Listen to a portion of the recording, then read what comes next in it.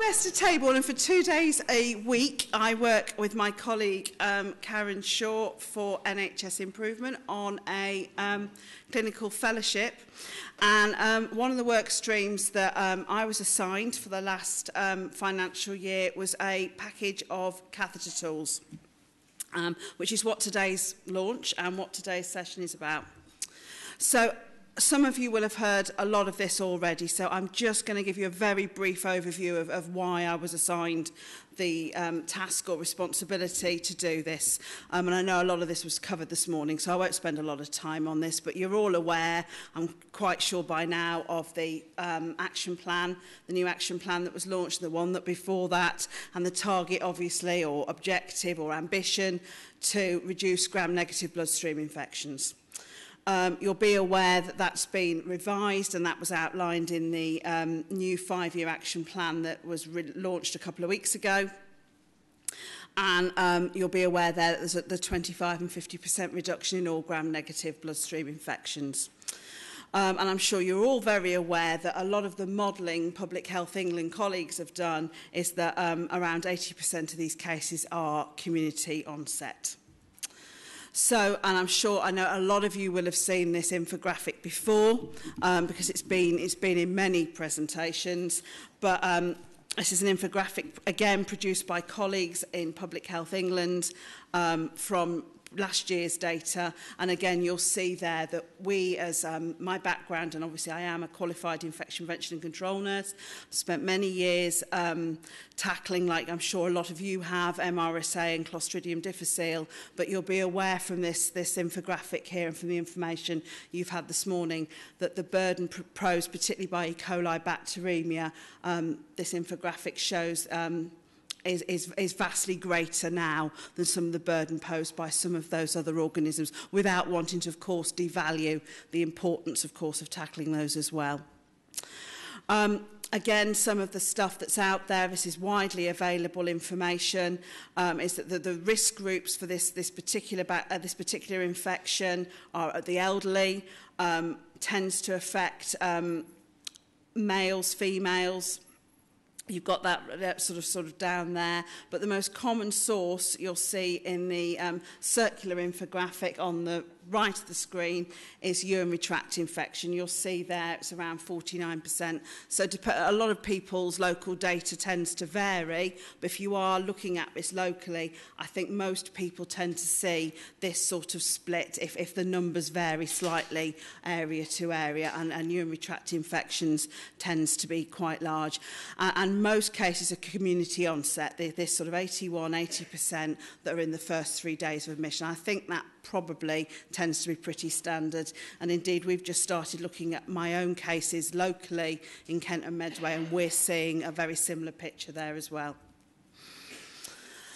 A lot of you again will have seen this. This is the national position as of December last year. This is information that, again, that's widely available and comes out nationally, and you'll see there that really when we look at this, a lot of the data suggesting that although the rates, if you like, have slowed, certainly one could argue that a lot of the aspects of the ambition aren't really being met when you look at some of this data that's coming through.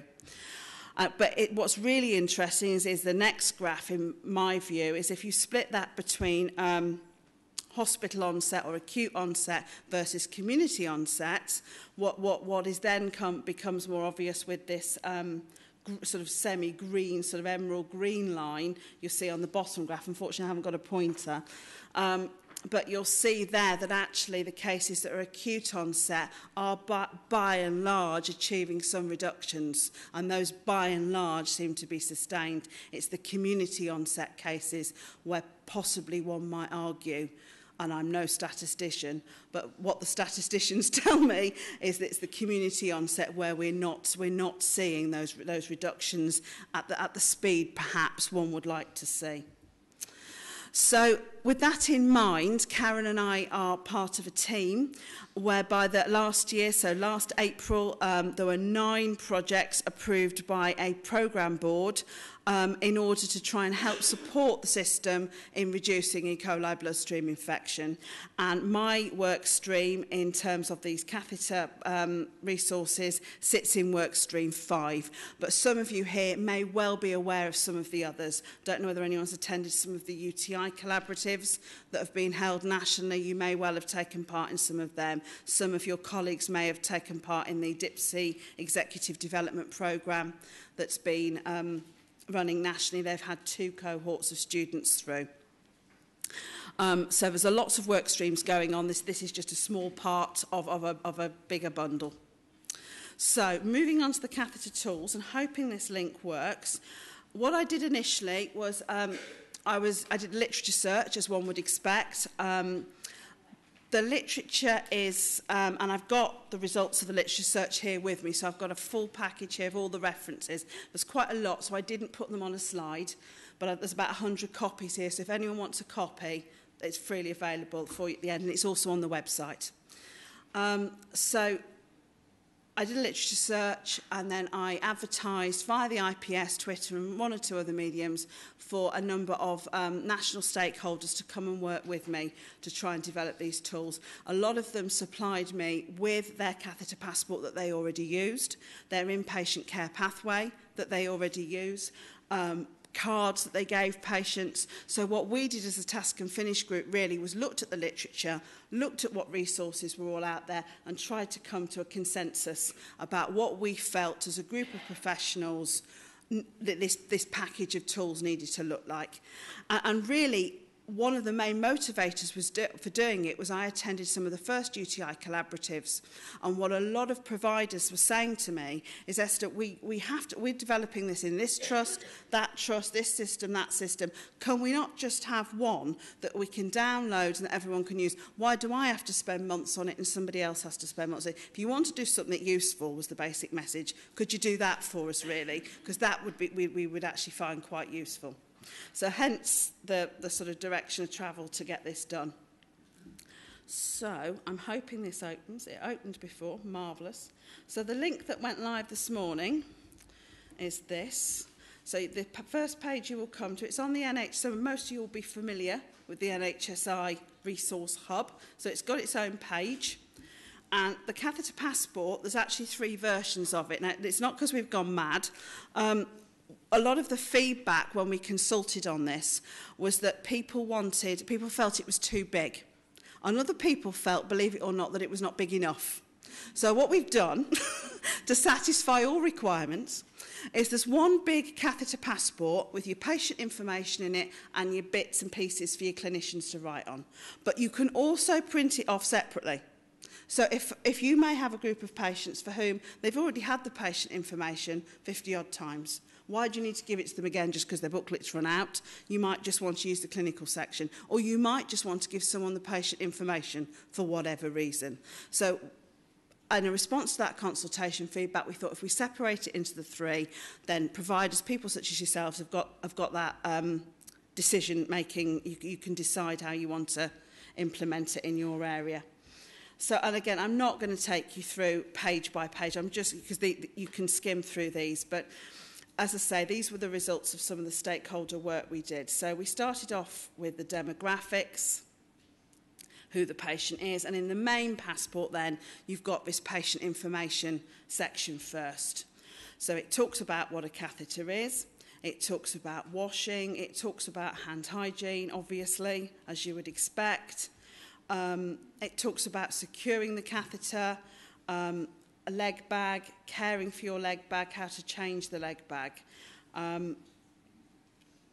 using a valve instead of a drainage bag and what the patient may need to do. There's a little bit of information on sexual intercourse when you've got a urinary catheter, and then stuff around bowel care and how to maintain, hopefully, a healthy bowel so that you don't get any problems, and then a little infographic there around the kind of colour urine. It doesn't probably show that well on the screen, but obviously in the printed high print definitions it will show up. And then there's a little troubleshooting guide there. So if a patient's got a problem, they can hopefully go through the troubleshooting guide. And then it moves on to when to seek help, urinary tract infections. So again, we've tried to use very simple language. So I worked on this once the task and finish group had concluded the work. It went to people far more knowledgeable than I in NHSI around patient experience and around the language you would necessarily use with a patient. So some of the consultation feedback said, why would we use words like tummy, for example, that people didn't feel it was very professional. But actually, when the patient side of things looked at things and said, actually, that's the word, we do need you to use tummy rather than abdomen. So that's the reason for some of the language in here. This section is very much aimed at patients. So it does talk about bugs, it talks about tummies, it talks about wee, rather than using medical names for things. And then we get to the next section, which is the catheterisation record, which is where you'll see throughout the resources a strong link to Houdini, which we've slightly adapted. Again, based on a lot on feedback we had and some of the professional input we had from people. So whilst we haven't changed the criteria, what we've done is added more description to that criteria, just to make it a little bit more simple in terms of how someone might adapt it. Some of the feedback I had, and we'll go on to implementation in a minute, from the consultation, was that Houdini is not widely known within the community. However, some of the other feedback I had was from some community trusts that have adopted Houdini in the community and who have adopted it very, very well in the community. So obviously it's very difficult with these things when you're doing something for a national footprint, but what a number of people did say is even if they didn't use Houdini, they taught those reasons for why a catheter needed to be in, even if they didn't call it Houdini as such. Hence the descriptions. So what people wanted then in the start was a bit about catheter maintenance solutions, which she says sort of ducking, really, because I'm aware that there is a lot of debate about catheter maintenance solutions and they shouldn't be used.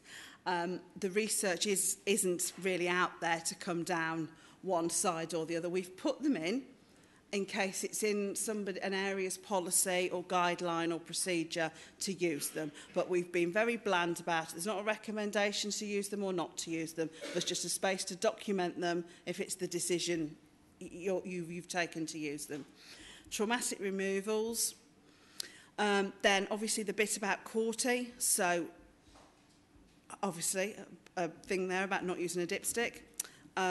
Is the patient MRSA positive? What have you diagnosed? And then you have the catheterisation record, which we tried to make throughout. A lot of the feedback from everyone on the task and finish group was that they wanted this to be really simple. Nurses hadn't got time to be spent writing lots and lots every time they did something. They wanted tick boxes. They wanted something that was really simple to fill in, because then that would give them the increased user uptake, I suppose. We also worked with PHE colleagues. There's a piece of work, some of you may have been involved in it, in fact Anna's here somewhere, around behaviourally what will impact on a clinician's ability to provide catheter care and provide it properly. So we changed some of the language. Instead of just putting signature, name a professional responsible for the decision to recatheterise, because we thought that was an important distinction, not just the person who's done it, but the person who's been responsible for making that decision. So there's quite a few of those to allow for catheter changes. Bear in mind, this is ideally for use in the community. There's a page for a trial without catheter, if it's done, and that's the end of the passport section. So as I say, the other ones on the sites, just get back to me. That's it. The other two are just the same thing, split in half. And then the catheter card is for people who you assess aren't going to carry that passport. There's just no way. They don't carry anything. So they're not going to bring a passport, but they might carry a mobile phone with a little slot for a credit card. They might just do that. They might carry a wallet, they might carry a purse. You might get them to agree to carry a catheter card. And the card was actually developed in Shropshire. So the card wasn't an idea or anything to do really that I developed. One of the ladies on the Task and Finish group was working as part of a health economy in Shropshire, and they're credited on the site. And they'd been using it with some success for this very group of patients who wouldn't carry a catheter passport, with the argument it was better than them carrying nothing at all. This at least gave you some information, even if it's not as detailed as the one in the passport. And they're credited there, you can see on the website. The inpatient care plan was something that we were very much requested to develop at the collaboratives. So the idea about this is for anyone receiving 24-hour nursing care. So you could be in a nursing home, a community hospital, an acute sector, ITU. The idea is that this would be one, but you need to be receiving 24-hour nursing care, otherwise this doesn't make sense. And a lot of the comments on the consultation about the TWAP pathway at the end of this, if anyone commented on them, was like, we couldn't do this in the patient's home. Well, no, you couldn't. The idea about this is it's very much an inpatient document. So we've got the Houdini criteria there, but in this case with a little addendum, and this was because learning the professional group that I was working with, and I've certainly seen it myself, I'm sure you have, patients who come in with dementia or delirium who possibly do fit this criteria, and someone puts a catheter in them, and it just makes the situation 10 times worse. And actually that's why we've put in here, is there something else you could try? Could you try thinking about intermittent self-catheterisation, either by the patient themselves or by a carer being trained how to do that? We've got the bit in there about consent, a place for you to record if they got a passport or not when they come in, and that was really to facilitate auditing. So we designed this with yes-no answers, very much with the ability to think, well, actually, is this a document then that if you wanted to go back and audit against your guideline policy procedure, you'd be able to do that?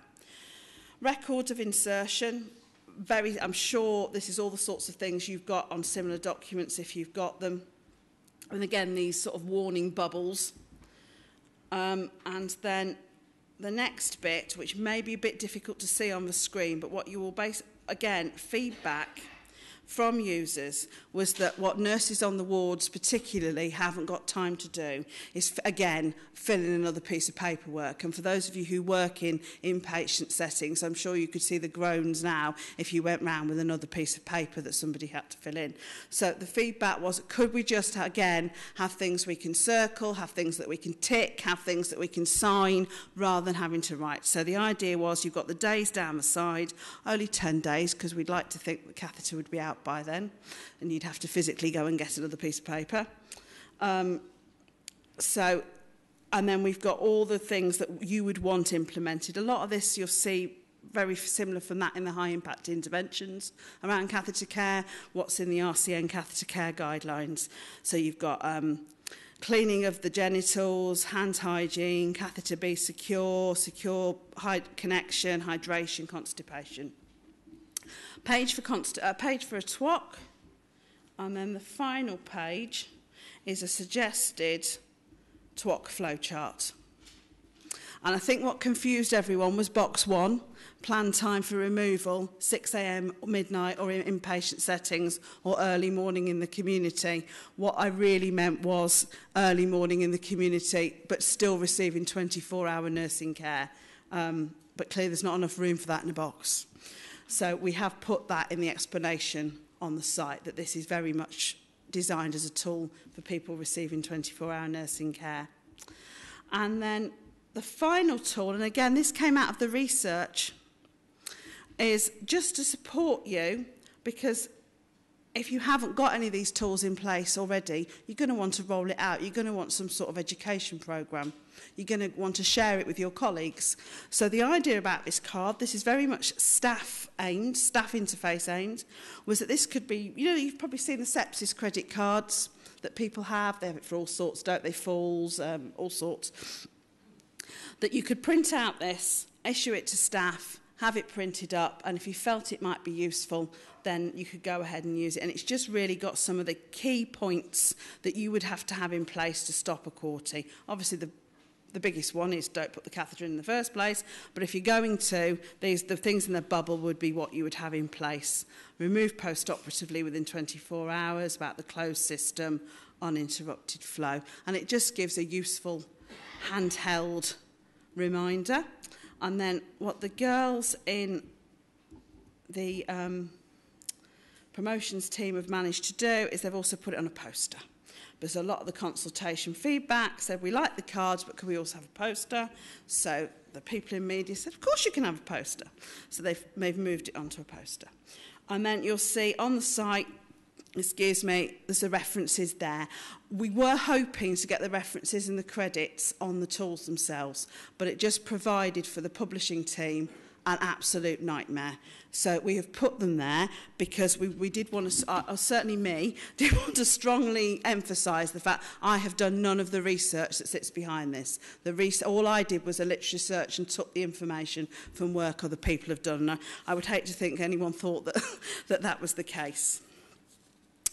So, moving on, a lot of the comments to the consultation were around, this is all well and good, Esther, which they didn't use my name, that would have been freaky, but this is all very well and good, but these don't work, actually, these won't work, we've tried them and they don't work. And I suppose my response to that would be, no, they won't on their own. What you need to do, these are only tools and they should be part of an implementation bundle. They should be part of a programme that you've got in place to launch. It needs to be managed like any project and sustained like any project. And I won't sort of preach to the converted about how you manage a project, but that would have been my sort of answer to that really in terms of the consultation. And a very useful tool for thinking about this, shared by my colleague Karen, who'd been recently introduced to it at a conference, hadn't you, Karen? Was this tool, which is a tool really, it's not a bundle in itself, we're informed, it's a tool to hang a bundle off. And again, Karen's got several copies of this that she's printed out. She's got 100, whether they could have perhaps 2 or 3 each, yeah. And who are suggesting is you come up with a plan, basically. You understand what you want to change, which we've got that now, haven't we? We've got the tools, if you would like to adopt these as a health economy, that you provide training and education, you put in place some form of monitoring, some form of audit, some form of feedback. You sell it, that you go area to area, ward to ward, team of nurses to team of nurses, division to division, group of doctors to group of doctors, to actually sell it to them in whatever way works best for them. And then you live it, i.e. you work on how you're actually going to embed it. And what I have bitter experience of personally as an ICN, as I'm sure you all have, is implementing something that's absolutely wonderful and you go back 6 months later and nobody's doing it. So this gives you a tool to sort of hang off, right, okay, if we're going to do this, we're going to do it properly and we're going to do it to try and sustain it. So, one of the things that Karen and I hoped to do, but there are a lot of people in here for us to do this, is we wanted to try and perhaps instigate some sort of debate from yourselves, if that's okay. So you didn't know you were going to be asked to actually do something, did you? Whether you can think of any way that if you worked as part of either a health economy or if you're here with colleagues from your own trust, but if you're here with colleagues that are all working the same health economy, perhaps a community trust, a hospital, that you could perhaps get into groups of 4, 5, 6 and give some thoughts to how you've got these tools, they've landed on in your email this morning or tomorrow, right, how would I go about implementing these either in my trust or in my health economy or with my patients to make sure that in 12 months' time, everyone who's got a urinary catheter has got a passport and everyone that's got a urinary catheter needs one, which is, I think, something we'd probably all like to see. And this is where Karen comes in. Karen and I are going to circulate. been lots of discussion in the room and lots of comments. Some of the comments I've picked up on that people have made is about making sure that you involve your CCG colleagues, that they're the one common denominator, the commissioners, for all providers locally. And now I have, through my UTI collaborative work, been made aware that some of my CCG colleagues are very keen on infection prevention and control and largely supportive of all the providers that they've got working for them. Other CCGs perhaps have got other priorities at the moment and aren't necessarily, they're all perhaps in slightly different places, but where you have got a CCG lead in IPC or a quality lead in your CCG that is taking the lead with this, it might be an idea to involve them. Other colleagues at the back were saying about involving the independent sector as well. So a number of our patients now are seen in the independent sector for part or all of their pathway, depending on what they're having done. So it was about involving them. So some of the other suggestions or things that I've had fed back to me that works well is working together as a whole health economy, or for those who are familiar with the term, STP footprint, so or region, whatever you're calling your area where you are. Don't forget ambulance trusts. One of the things we found out locally was that ambulance trusts have a sort of tick list, for want of a better word, of things to remember when you bring a patient into hospital. And on their list is, of course, current medication, anticoagulation book. I asked the guy, could we add to the list catheter passport? Oh, yeah, of course you can, he said. No problem. Simple as that. And such a simple thing I didn't necessarily immediately think of. Was actually a really good idea. Now, still, that relies on it being in the home and not locked away somewhere or under the cat or wherever else it might be. But at least it's another route to get them brought into hospital. The other issue I think I heard one or two people talking about is a lot of areas you've got multiple providers with lots of different policies, lots of different guidelines. Is it possible to standardise that? I know, speaking to a colleague earlier, and she's presenting on it later on today, about the new RCN guidance around catheter care. And I know the 5-year plan talked about having standardised IPC policies. I'm not sure whether catheter care will be part of that. But one of the things we've done in Kent and Medway is we've put together one Kent and Medway catheter insertion management guideline, and that was worked on collaboratively. So it goes across all providers, including primary care, that are also providing catheter care for us in our area. So that might be a tool. It was a bit of a labour of love because there was World War III and more between different groups of continence experts and neurologists. There really was, particularly around catheter washouts, catheter maintenance solutions and securing devices. So I wanted to bang their heads together in the nicest possible way, and I said, you're the professional experts, there's no evidence, you need to come to a consensus. Can you use for those of you who've got the red bags perhaps in your care homes? Some people are nodding, some people are saying what's she on about, but a lot of areas have introduced red bags now for people going in and out of hospital when they live in a care home. We've had catheter passports added to that for both sides of the journey. Again, it's only as good as the person filling it in, but it's another reminder to take it with you. Would cards help, as we've already discussed? And then think about how you're going to audit this. We've talked a bit about the implementation, and we've talked about my experiences of going through all this, thinking things are all tickety-boo, and then 5-6 months later discovering actually nobody's using it, regardless of whatever you're talking about. So, you know, how are you going to monitor this? How are you going to keep people on top of it? Whatever audit tools you already use, can this be added to it rather than creating a new industry? If you've already got systems whereby your ICNs or critical care nurses or whoever visit wards to see patients, while they're there, could they look and see whoever's got a catheter, have a quick look and see if they got the appropriate documentation there? That's probably going to take a couple of minutes. And it's something I know a colleague does in a community trust when her nurses visit wards and departments. And have you engaged procurement and pharmacy teams, particularly procurement? around the products they buy, but pharmacy teams, particularly in the community, meds management, do a lot of visits to a lot of places, and they're often more than amenable to check something's there for you if you add it to their list. Right, what people don't like, as you probably know, is another sheet of paper. But if you can add it to the bit of paper they've already got, they tend to be okay with an extra line rather than an extra whole piece of paper.